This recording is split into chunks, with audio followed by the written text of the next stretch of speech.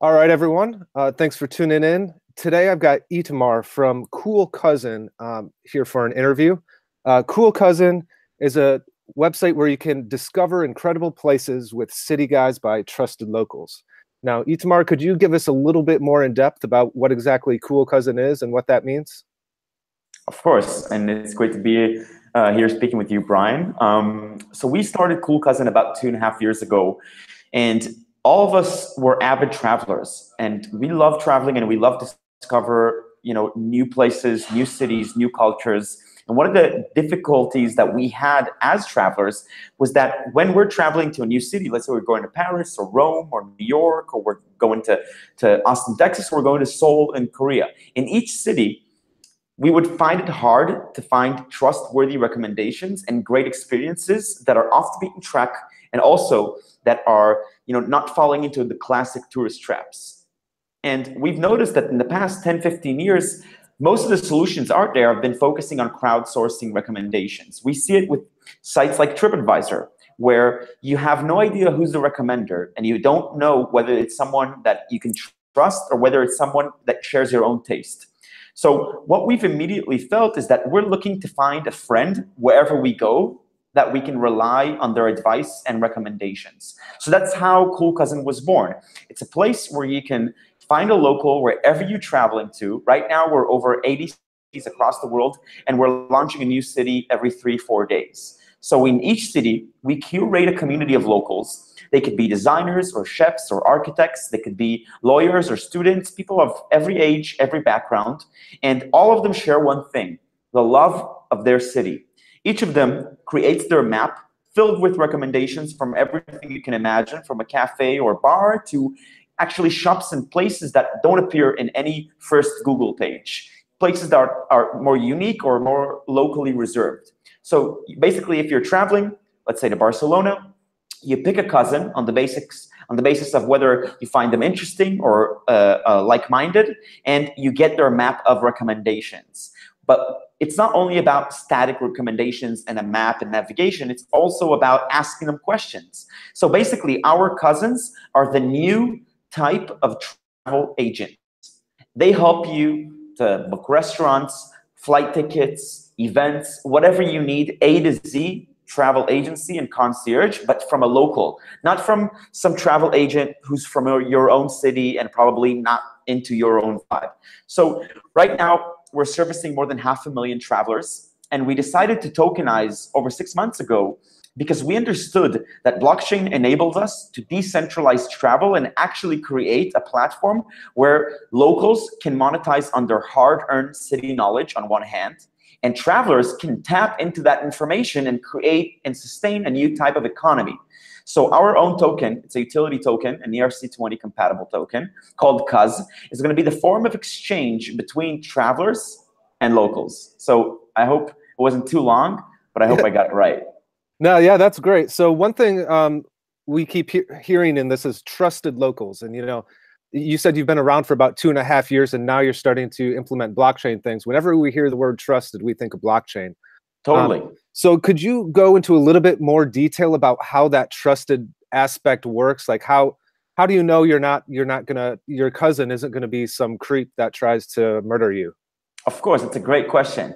So one of the things we treasure the most is invoking trust between our cousins and our travelers. So we verify each one of our cousins, okay? And we make sure that they represent our values and our vision in each city we operate in. So you can apply to become a cousin, but only a few are actually accepted because they have to make sure that they go through each one of our different reviews in the application. But now, as we're moving onto blockchain, we're creating a separate board of representatives where 20% of our most active and existing cousins are going to be the ones who decide on a consensus-based system who can be a future cousin or not. So the idea is that, I'm sitting here in Tel Aviv, Israel, and we also have an office in London, and it's kind of not that, I would say, valid for us to decide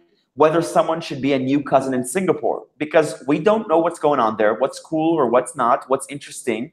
And we want our cousins in Singapore to validate our future cousins. So we're going to actually use our token as an incentive engine for our own community to, transfer those responsibilities onto them. Okay. So yeah, that sounds good.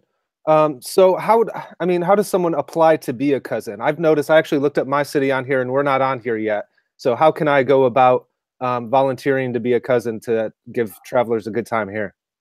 So it's first of all, it's the easiest thing to do. You go to become.coolcousin.com and you fill an application. But what's important to clarify is that right now, up until now, we've been receiving tens of thousands of people from all over the world to apply to become a cousin, and they wanted to do it voluntarily. But now, each applicant will actually be entitled to cuz tokens. The idea is that it's not going to be longer just a voluntary form of a community, but also we're going to create an incentive for locals around the world to participate in our new economy. So it's about monetizing knowledge that only locals have been exposed to, understanding what events are going on this weekend if you're in LA, or what's going on right now in Taipei that you can't miss. What is the hot new food festival you don't want to miss out on, or a grand opening of a new gallery in London. So the idea is that those incredible locals have an actual incentive not only to share that information, but also to kind of hold the hand of the traveler and make him feel at home anywhere they travel to. So that's the vision of our platform. And obviously, we're going to do everything extremely transparent with the help of smart contracts and the help of a very transparent community. That's why we are harnessing blockchain, at the core of our platform. So in that sense, it's no longer going to be a simply voluntary community, but also an incentivized community. Cool. So what's your timeline like on the blockchain side of things? You already have an existing platform. It's been there for a couple of years. You're doing your ICO now. What can we expect to see in the next 6 to 12 to 24 months? It's a great question. So because one of the things, that we see ourselves as very different from 99% of the ICOs out there is that we're a company with a live product. We have been through almost, you can call it mass adoption, almost 1 million users. We're live in 50 countries, 80 cities. We're now announcing, by the way, a great partnership with the city of New Orleans, and actually many more official municipalities are joining us to actually bring the vision of Cool Cousin to their city. So because we're a live product with over 20 team members, we're going to work extremely fast in order to do the migration. So in 2018, we're going to launch an in-app wallet where every token holder can actually use their tokens in our platform. So this is a truly utility token where people can actually use the token in order to buy services from locals, from our cousins in 2018. So it's going to start with an in-app wallet, and it's going to start with allowing cousins to accept payment for tips and for messages and from other services. But actually, in the end of 2018, we're going to launch the board of representatives, which is going to totally revolutionize how our community is going to work, because we're going to empower our cousins to actually extend and expand our community wherever we're live in, and also in new cities. So our board of representatives, which is formed by our most active cousins, is going to be launched in late 2018.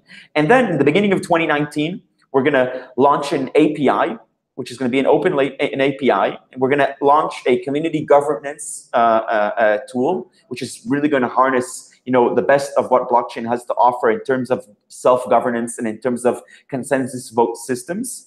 And we're also going to launch a 4th version of the app, which is going to be, it's going to have much more features. It's going to have a lot of new different services that we're offering. And we're also going to launch an Android version, which is very much needed. Right now, we're live in the App Store on iPhone and a great web app at coolcousin.com, but we're going to be on Play Store in 2018. So it's going to be really thrilling to see the next 8-12 months, what's going to happen, how we're evolving.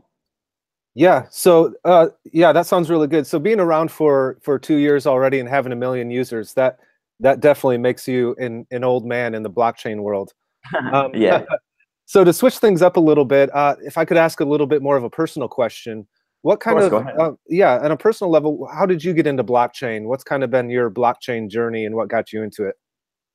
So I was actually very much interested in the cypherpunk movement, which was kind of like the early days of the internet in the 1990s. And a few years ago, I read this really great book by Julian Assange about the history of cypherpunks. This was like, I don't know, 4 or 5 years ago. But that got me into, and I've been, an avid internet user since I was, I don't know, since the mid 90s, and I was really drawn to how the internet was founded, and also what type of new revolutions and evolutions the internet is going to go through. So I've been interested in blockchain and since I first read the Satoshi white paper a few years after it was released, and obviously decided to invest myself in cryptocurrencies 5, 6 years ago. But actually, my co-founder and one of my best friends, which is our CTO, Gil Azrielant, has been, and he's our head developer, and he runs our team of 8 developers. He's been in blockchain for about 8 years. So he's been kind of schooling me all throughout those years, telling me and understanding me and as the philosophy and the community has shaped. And obviously, 8 years ago, blockchain was in a totally different level than it is right now, even 2 years ago, even a year ago. So as we saw the kind of blockchain space develop, and we saw how utility tokens could revolutionize consumer products, we couldn't help but asking ourselves how we can harness this beautiful technology and this insanely great idea of decentralization of our own company, which actually, a lot of companies are afraid of that because they're giving up power. They're saying, I want to literally give out power from myself, from my central organization, and give it out to the public. So it took us a few months to kind of jump and say, okay, we're ready to give out, we're ready to give away that power and truly decentralize our platform. And we've been debating it and kind of shaping it in the past few months behind the scenes. But about 2 months ago, 3 months ago, we launched our ICO to the public, and we shared the news with our great community of users and great community of cousins, and everyone was super on board. So it was great to hear that, things that we went through as individuals and things I went through personally is something that our community also wants, which is, a company that puts its users and community first. And we've been seeing a lot of different issues with centralized companies, like the big mess that is going on right now with Facebook and the data breach and Cambridge Analytica. That's what happens when you have too much power. That's what happens when one person, one CEO, or one board of directors has all that amount of power centralized in one location. And that's something we as a company and myself as a person want to change. We want a cyberspace which allows individuals and communities to thrive and not feel threatened and not feel that they're pushed aside. So hopefully, and we're just a tiny part of that machine, hopefully Cool Cousin will have a positive impact over the future of the internet and the future of blockchain by decentralizing our company and making sure that users' interests and our cousins, our community's interest is put before our own. Yeah, that sounds like the dream. I wish more companies would think like that. Yeah, and obviously it's going to be a tough dream to fulfill, and we know that it's a huge burden and task that is ahead of us. And we're trying to keep everything realistic, and we're trying to make sure that our own commitments to our contributors and our past investors. By the way, I didn't mention, but Cool Cousin is a VC-backed company, so we've been through the tough due diligence of a big New York venture capital firm, and in that sense, we're more like a startup than a regular ICO project. So we feel the burden that we have and the responsibility we have, but we're also extremely excited about how blockchain is going to totally revolutionize the internet. All right, great. Well, Itamar, thank you so much for being on. Everybody check out coolcousin.com. And I assume you guys are on Twitter and the Facebook and all that stuff as well. Totally. So, yeah, totally. Check out Cool Cousin there. See if they're in your city and sign up to be a cousin and help travelers have a better time in your city. So thanks so much and have a great afternoon. Thank you. It was a pleasure speaking with you, Brian.